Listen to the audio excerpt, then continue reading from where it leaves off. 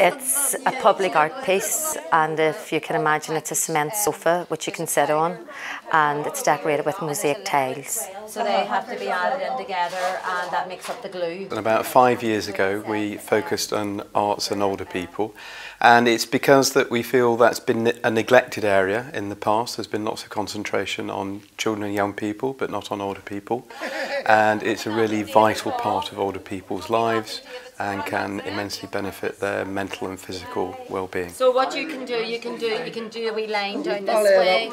Well, I actually go to Holland a lot, and years ago I actually came out of a train station and just seen this beautiful sofa and had a look at it and seen what way it was done, and I thought, oh, I'd like that.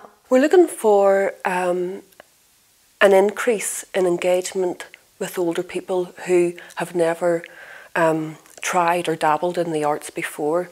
We're looking for the fact that they are doing some art, that they will want to continue that and carry it on.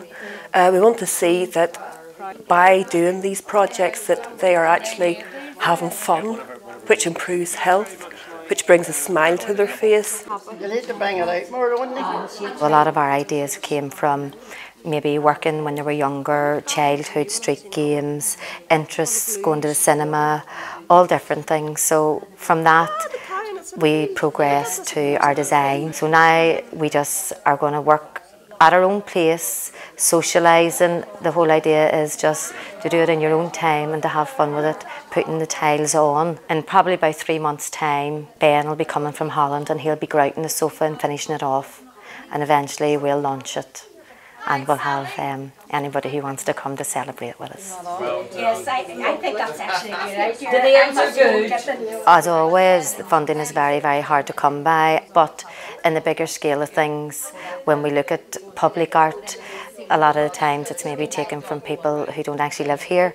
So this is done by local people, local artists, and also it's going to be staying local. And it's projects with good news stories like this one that will help us try and secure money and funding in the future to keep it running. I think this sofa is a completely amazing idea. I've never seen one like that before. I think it's wonderful that it's been really participatory piece of work that everyone's been involved in, everyone's contributed their ideas to. It's really got an idea of the Shankill, it's got representation and images of that. And I love the idea of it being a social space and people being able to relax and talk to each other on it. Perfect.